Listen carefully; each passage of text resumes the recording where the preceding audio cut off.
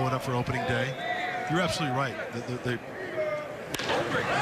Opposite field, and this is going to get in and head towards the wall. Coming around from second base is Heyward. He will score. Will stop Schwarber at third on an RBI double by Candelario, and the Cubs take a 2-0 lead. Sharply hit the other way by Candelario into the left field corner. And part of spring training and stretching it out is reason because you have to start hitting your spots. Even though the pitch was away, it looked like it was up and away.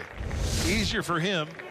On contact, not really a bad pitch. That pitch actually looked like it leaked off the plate a little bit. Credit Candelario for waving that magic wand and keeping it in play.